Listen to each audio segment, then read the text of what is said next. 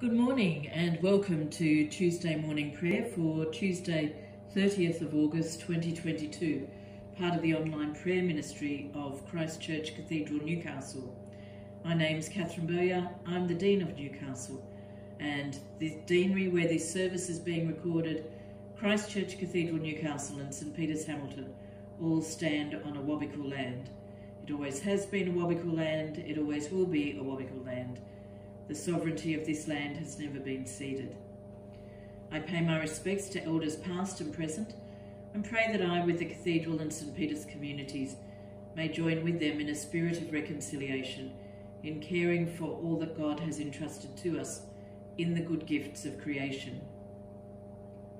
This week, the clergy of the Diocese of Newcastle are at Diocesan Leaders Conference, and so throughout this week, there will only be morning prayer offered as part of our online prayer ministry. But know that we are praying for you and we ask your prayers for us. You can pray evening prayer using the prayer book or using the ePray app. And on the ePray app, it also has the readings and the psalm for the day, and it's available to download for free from your app stores on your smart device. Tuesday morning prayer is found on page 396 of the prayer book. Our psalms are Psalms 148 and 149, and our reading from the first letter of John, chapter 2.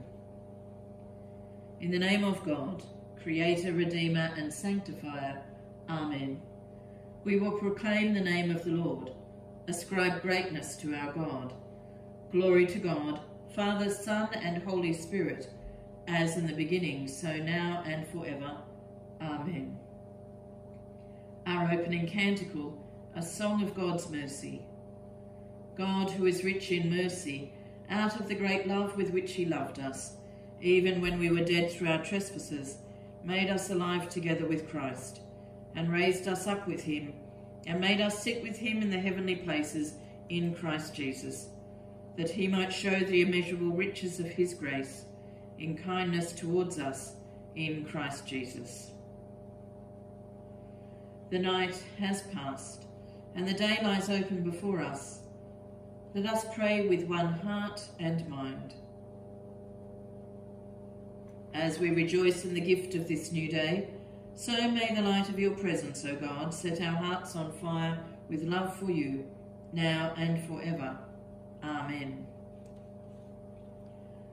Psalms 148 and 149 on page 378 of the prayer book. Psalm 148. Praise the Lord from heaven. O praise him in the heights. Praise him, all his angels. O praise him, all his host. Praise him, sun and moon. Praise him, all you stars of light. Praise him, you highest heaven, and you waters that are above the heavens. Let them praise the name of the Lord, for he commanded and they were made. He established them forever and ever. He made an ordinance which shall not pass away. O praise the Lord from the earth, O praise the Lord from the earth. Praise him, you sea monsters and all deeps. Fire and hail, mist and snow, and storm wind fulfilling his command. Mountains and all hills, fruit trees and all cedars, beasts of the wild and all cattle, creeping things and winged birds, kings of the earth and all peoples, princes and all rulers of the world, young men and maidens, old folk and children together. Let them praise the name of the Lord, for his name alone is exalted. His glory is above earth and heaven, and he has lifted high the horn of his people. Therefore he is the praise of all his servants, of the children of Israel, a people that is near him. Praise the Lord. Psalm 149. O praise the Lord, and sing to the Lord a new song. O praise him in the assembly of the faithful. Let Israel rejoice in him that made him. Let the children of Zion be joyful in their King. Let them praise him in the dance. Let them sing his praise with timbrel and with harp. For the Lord takes delight in his people. He adorns the meek with his salvation. Let his faithful ones exult in his glory. Let them sing for joy upon their beds. Let the high praises of God be in their mouths, and a two-edged sword in their hands, to execute vengeance on the nations, and chastisement upon the peoples, to bind their kings in chains, and their nobles with fetters of iron, to visit upon them the judgment that is decreed. Such honour belongs to all his faithful servants. Praise the Lord.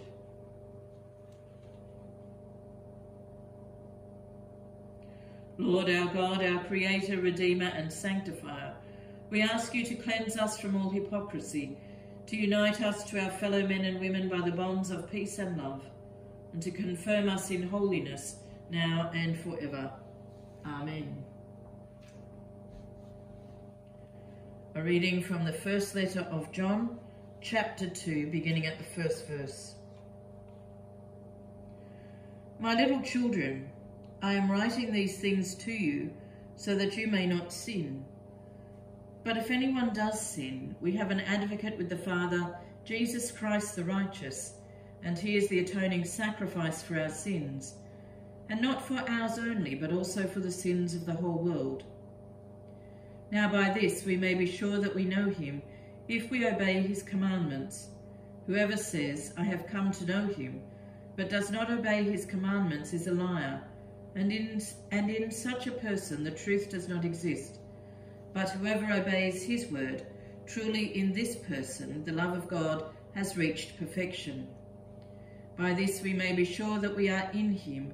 Whoever says, I abide in him, ought to walk just as he walked.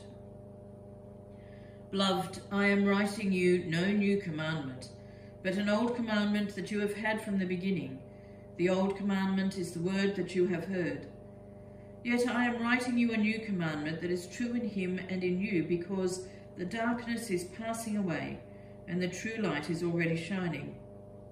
Whoever says, I am in the light, while hating a brother or sister, is still in the darkness. Whoever loves a brother or sister lives in the light, and in such a person there is no cause for stumbling. But whoever hates another believer is in the darkness, walks in the darkness, and does not know the way to go, because the darkness has brought on blindness. May your word live in us, and bear much fruit to your glory. Our canticle, a song of the blessed. Blessed are the poor in spirit, for theirs is the kingdom of heaven. Blessed are those who mourn, for they shall be comforted. Blessed are the meek, for they shall inherit the earth. Blessed are those who hunger and thirst for what is right, for they shall be satisfied. Blessed are the merciful, for mercy shall be shown to them. Blessed are the pure in heart, for they shall see God. Blessed are the peacemakers, for they shall be called the children of God. Blessed are those who are persecuted for righteousness' sake, for theirs is the kingdom of heaven. Lord, have mercy. Christ, have mercy. Lord, have mercy. Our Father in heaven, hallowed be your name. Your kingdom come, your will be done on earth as it is in heaven. Give us this day our daily bread. Forgive us our sins, as we forgive those who sin against us. Save us from the time of trial, and deliver us from evil. For the kingdom, the power, and the glory are yours, now and forever. Amen. Lord of all power and might, the author and giver of all good things, graft in our hearts the love of your name, increase in us true religion, nourish us with all goodness, and of your great mercy keep us in the same, through Jesus Christ our Lord. Amen.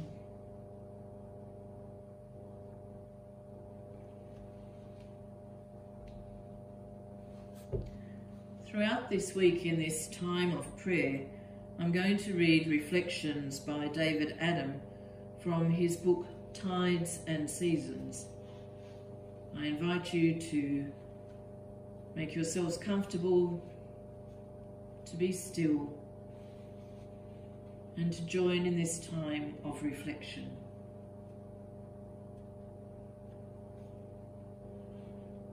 This reflection is called, In the Beginning, God.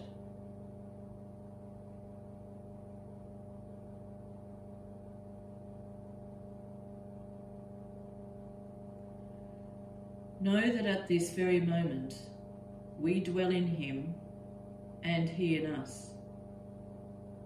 Our beginning and our end are in him. In him we live and move and have our being. Know that all things have their beginning in him.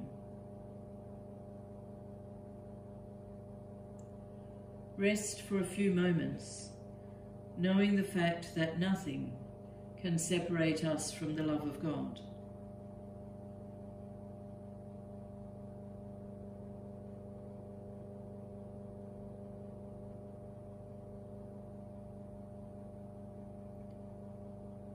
Meister Eckhart said, "Every creature is a word of God and a book about God." Take a piece of creation and start to seek out its beginnings. Take something earthy and discover the mysteries of creation.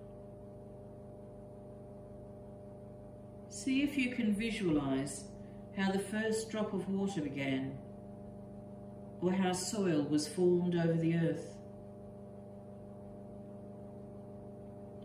Picture the beginning of the air we breathe, or the start of a single species of flower. Choose just one thing and probe its depths, its mysteries, and its beginnings.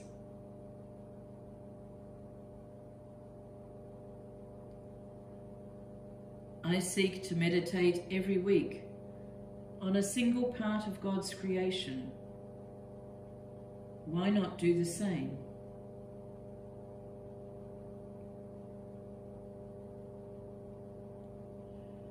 Take time to consider that God is beyond space. God is beyond time. God is beyond matter. God is beyond words. God is beyond understanding. God is beyond our senses. This is what some people call transcendence, the God beyond. But God is also in the beginning, God.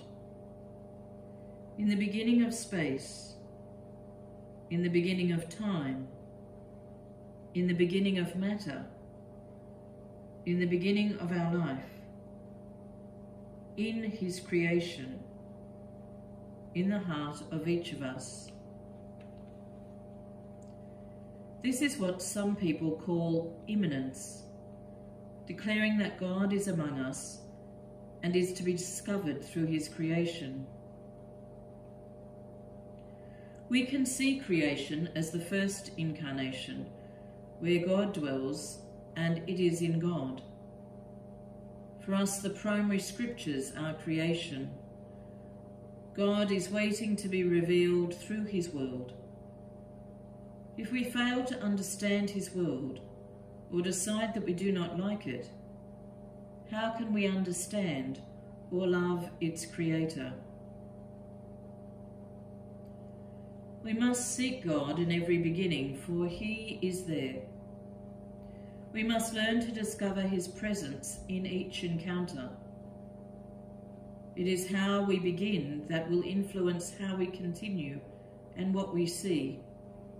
So we need to begin with the glory and the presence. we can discover that the God who is beyond can be comprehended by our love, and that love of necessity must begin with his world. Here is part of a sermon by the Celtic monk Columbanus. Seek no farther concerning God, for those who wish to know the great deep must first review the natural world. For knowledge of the Trinity is properly likened to the depths of the sea, according to the saying of the sage. And the great deep, who can find it out? If then a man wishes to know the deepest ocean of divine understanding, let him first, if he is able, scan that visible sea, and the less he finds himself able to understand of those creatures which lurk beneath the waves, the more let him realize that he can know less of the depths of its Creator, and, as he ought and should, let him venture to treat less of Creator than of creature, since none can be competent in the greater if he has not first explored the less. And when a man is not trusted in the lesser, in the greater, how should he be trusted? For why, I ask, does a man ignorant of earthly things examine the heavenly? Understand the creation, if you wish to know the Creator. So let us make sure that we do just that. Let us seek to comprehend with our love, even if we cannot with our mind. It is a pity that, when given the privilege of a mystical revelation through creation, most of us just want to make an inventory. We are a consumer society, and we consume rather than savour. God's goodness fills all his creatures, and all his blessed works full and endlessly overflow in them.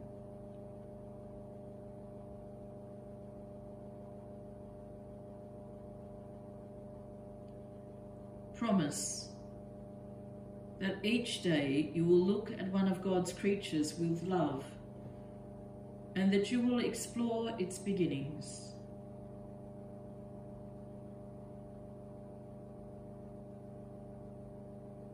Let us pray.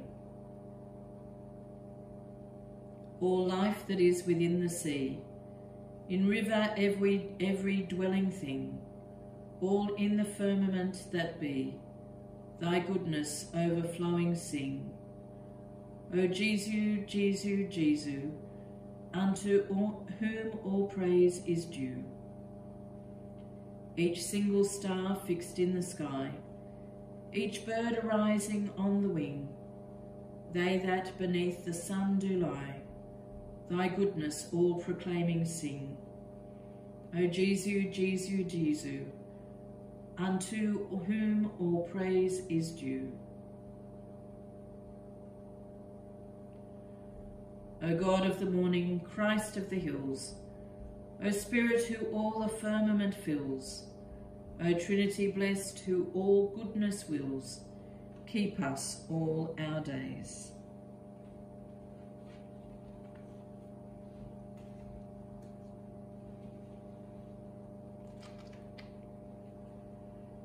Lord and Heavenly Father, you have brought us safely to this new day.